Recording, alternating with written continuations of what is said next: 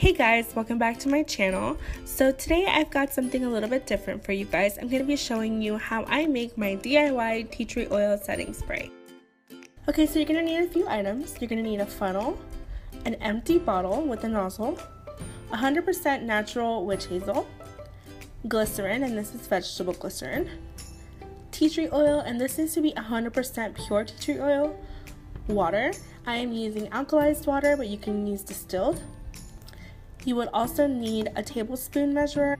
To be honest, with my oily skin, so most of the setting sprays that I see out there, they really don't do much for my complexion, and they're super expensive. I love that I can make this spray and it is so inexpensive and it's gonna last me a really long time. I have had this bottle of glycerin and this bottle of witch hazel that cost me $1 from the Dollar Tree for about, I don't know, about 8 months. So it definitely lasts a long time, you guys, and I absolutely love it. So this is actually just one of the formulas that I use on the daily. This is one that I've been doing more recently here, but I am going to be showing you how to make this one, and then also I will be putting in the description box below how to make my basic formula, which is the one that I use when I am spraying my brushes or when I really don't feel like adding tea tree oil to my face on the day. So okay, let's get started. Okay, so the first thing we're going to do is we're going to open up our bottle, we're going to grab our funnel, and we're going to be adding our water. Now, like I said, I'm using alkalized water just because the pH level is so much better. It is, I believe, like a 12, and I really feel like this makes my skin feel so much better. I also drink alkalized water, so yeah, this is the best thing for you. So I'm adding here a couple of tablespoons.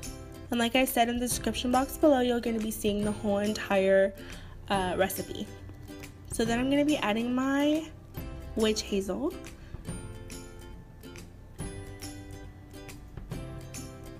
And to this, you're going to be adding 2 tablespoons of witch hazel. And you're going to be putting 1 tablespoon of glycerin. You can add more glycerin to your DIY setting spray. I wouldn't recommend it if you're oily. If you're drier, you can add more glycerin. If you're extremely oily, you can definitely add a little bit less. I use about a tablespoon and it works out great for me. If you're just making this spray just to magnify that sheen in your shadows, I would recommend also adding more glycerin just because it's going to make it pop out a lot more.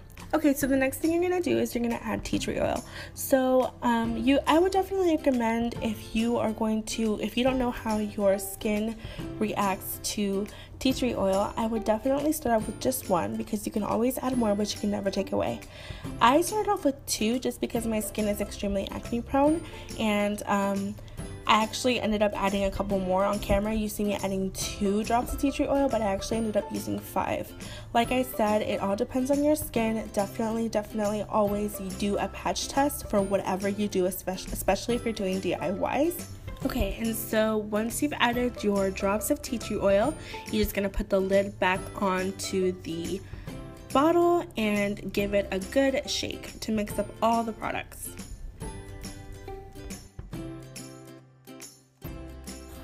Okay guys, so that's it. That's all you need in order for you to make this DIY tea tree oil setting spray. So yeah, I absolutely love this DIY tea tree oil one, and now this is my basic one. This bottle is a little bit bigger, so I actually just doubled the recipe. This one is the one that I use to wet my brushes for when I need to add more life into my shadows, more that sheen. So this is the one that I use. It is basically the same thing, doubled, just minus the tea tree oil because I do use this on my eyes. I have a couple of more DIY setting sprays that I'll be doing as well, just because I love to experiment with them. Thank you so much for watching. Don't forget that you're fearfully and wonderfully made, and I'll see you on my next video. Bye.